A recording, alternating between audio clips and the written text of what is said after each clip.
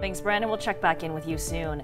Now to Governor Gavin Newsom announcing his plans to address the ongoing water crisis in our state. The governor is saying the time has come to invest tens of billions of dollars in water recycling, storage, and desalination over the next 2 decades to shore up supply as the state gets drier and hotter.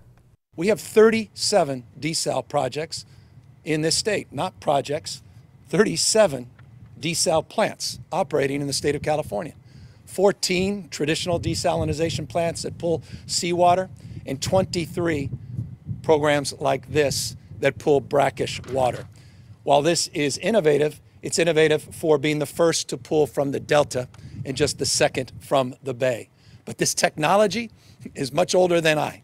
It's much older than each and every one of you.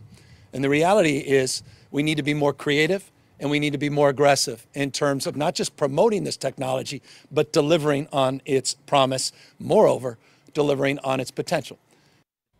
The governor's proposal coming as drought continues to grip the western half of the U.S. The State Department of Water Resources saying California may lose 10% of its water supply by 2040. Newsom saying he wants to boost the annual water supply by nearly 3 million acre-feet each year. 1 acre-foot can supply water to about 2 households. The new proposal doesn't call for any immediate mandatory cuts to water use in cities or on farms. Now, you may have questions about the desalination process and how it works, so we took an in-depth look and found some answers for you tonight.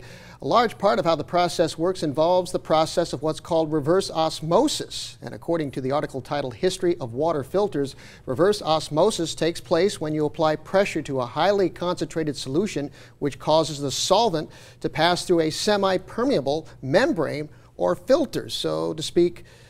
We say filter as so to speak, to the lower concentrated solution. This leaves behind a more pure version of the solvent or water on the other side. This process makes it possible to remove salt from seawater, which is also called desalination. The process of reverse osmosis is also used for recycling, wastewater treatment, and for medical applications.